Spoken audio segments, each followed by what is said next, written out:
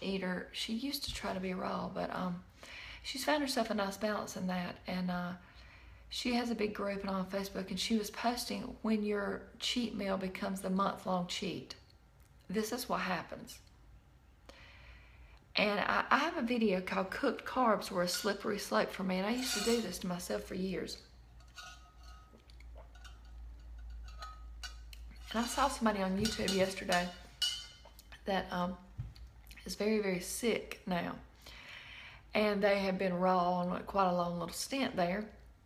And then they decided to compromise their situation by eating cooked food. It was like cooked pasta, cooked glue-forming food in your body, so to speak. And they did that because they didn't want to offend whoever. Okay, that's not a problem to me. If you're offended, that's coming from your own fear-based mentality inside, that you can't grow in your own strengths and new vibrations, and so you don't want to let me either, and that's not my problem. And I'm very streamlined about that. Okay, that's not what I'm doing. And if it bothers you, I don't mind. Not in a sarcastic way, but I realize there's more to it than that. And I also realize people don't really care what you're doing. They care what they're doing. And she was confused why she was sick. I wasn't confused. Her body was trying to get that crap out of her body. Anybody see that and know what I'm talking about? I didn't say anything. I just watched. And I was in a knowing of that, because I lived in that mental space for years. If you do not decide to do different, you ain't going to get different. If you keep compromising your standards, you're not going to get different.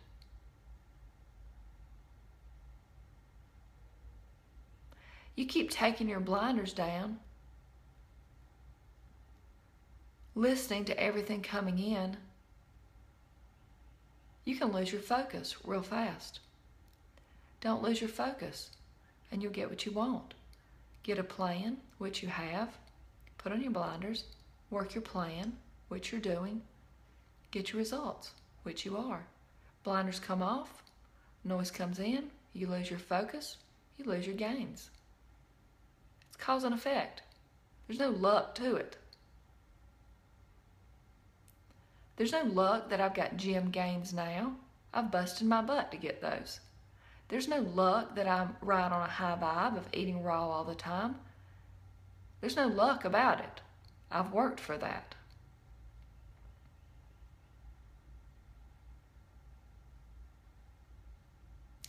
You got a lot of people in this world that aren't focused on anything.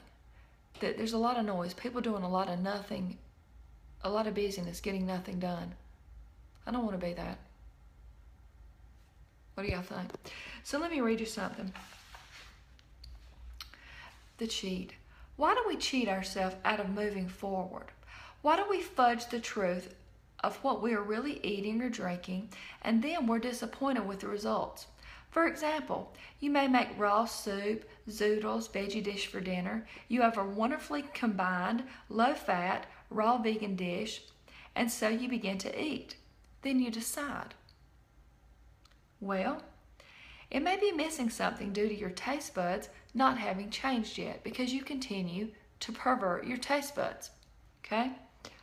You go back into the kitchen for some salt, or a fat like butter, or sweetener like sugar, or maybe you just add in 4 more tablespoons of tahini. Whatever else that may continue to make you fall off the wagon. Of course, your delicious powerhouse meal might feel like it's missing something because you continue to do this sort of thing. We continue to give in to our perverted cravings. And then we're shocked that we don't get the results we wish for. More interesting is that in what cheat you can get away with and still tell yourself you're raw vegan. People do this all the time. You make a raw soup, but you add salt or something like sour cream or butter instead of allowing your taste buds to actually heal and change. You know, you're making little Johnny a sandwich and you eat the crust. You look away like you didn't do it. You don't understand why you're not getting results because you're not really doing it. You know? It only takes a few days for your taste buds to come back to recognize the pure flavors in raw food, to recognize the salty flavor in celery and heirloom tomatoes. Give the body a chance to heal once and for all. Give your body a chance to detox from salt and fat animal food. Get it out of your system once and for all. Starve the cravings. You've been cheating yourself with a cheat. Every action has a reaction, and we need to take ownership of our choices. Taking ownership of our mistakes is where the growth and changes happens. I have an idea. Instead of the cheat, think of what it is that you're missing. Is it salt? Okay, so try having Dulce Flakes or fresh squeezed lemon juice, which you would be surprised hits a salty flavor for some reason. Is it fat? Try adding in your amount of fat, raw hemp seeds. Is it sweet? Try blending in dates to your super sauce in your amount. If we will be true to what we want and honest with our actions, changes will come. You have mapped out a plan, and all you've got to do is plug these ideas in. It will make all the difference. On the other hand, having no plan leads to the rash, random, unplanned choices, and they don't serve our goal. You're not serving yourself by that. Okay? We lie to ourselves about the cheat. I did this for years and never got to my results. For years, 5 years. And frankly, my whole adult life before that. When I started to map out a strong, steady plan, my whole game changed. A food journal is great for this. Honestly, writing down what you're doing each day. Include how you moved that day, how you're feeling, how much water you drank. And if you do choose something wrong, circle that, draw it off the page, and may the next moment come into fruition.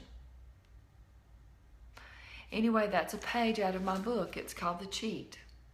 And this is out of Fly Butterfly. And what's interesting is I put that book together about 3 years ago. Interesting. It's the same thing I'm saying now. I watched a video yesterday on YouTube. Somebody commented on it. They didn't understand what I was saying. They didn't understand my accent. I wanted to tell them what I said, whatever it meant. They said minute 8:30, and I thought, okay, let me click on that. So I decided to watch the video. It was right when I moved in this house 3.5 years ago. And the video was titled, Why I Don't Eat Cooked Food. I'm going to put it in this link below. And what you're going to see, number one, notice my hair. It had just started coming back. My hair came back many years ago, and then when I went through that stress of divorce and all that, I lost some hair due to stress. But my hair looks like you could take the end and crunch it off. Like it's very little. Take note of that. Take note of the fact that my eyes were bright, but not like now. My health is on the rise, my friends. But listen to what I'm saying in that video 3.5 years ago. It's the same thing I'm saying now. What does that tell you? The mindset is everything, and the plan works. Is that not powerful? What do y'all think? Hey, Sonia. Last night I had an ice cream party, and we all loved the food. And others started saying how they couldn't do healthy, blah, blah, blah. I just started to do my breathing. 1, 2, 3, 4. I was thinking, this is their story, not yours, Mickey. I just listened to them with love. Oh, it's beautiful. It sums it up, you know.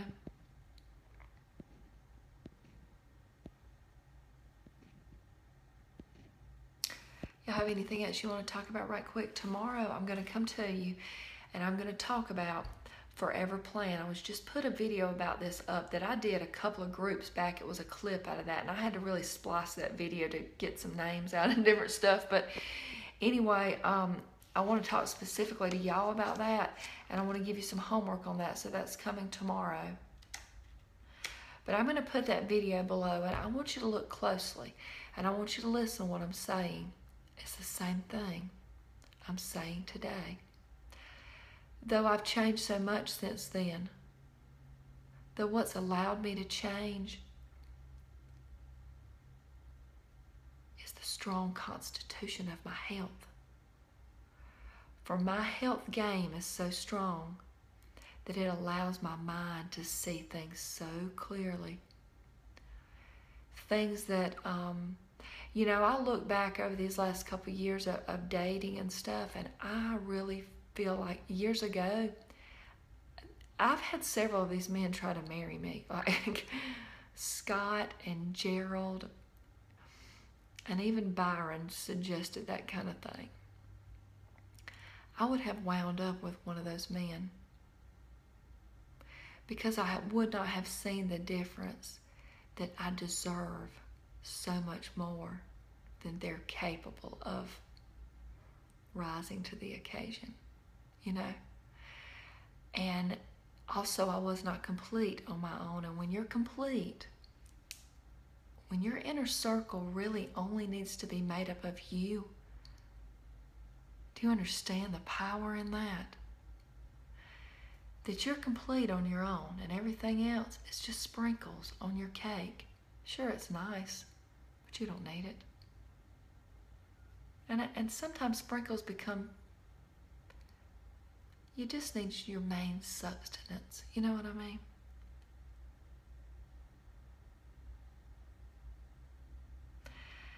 I was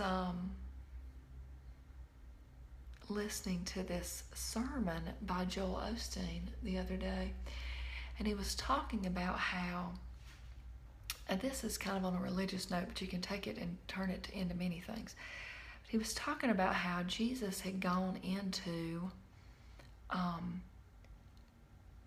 this girl was dead, okay, and they had called Jesus in, and people were like, you can't do anything, she's dead, and there was all these naysayers and mockers and all this, and he could have chosen to raise this girl in front of all these people. But what he did was he asked them to leave. And what he had was his inner circle. We have to scale down. You know what I mean? And he said, she's not dead. She's just asleep. We got more power inside of us than we realize. Do y'all know that? Do you see it clearly?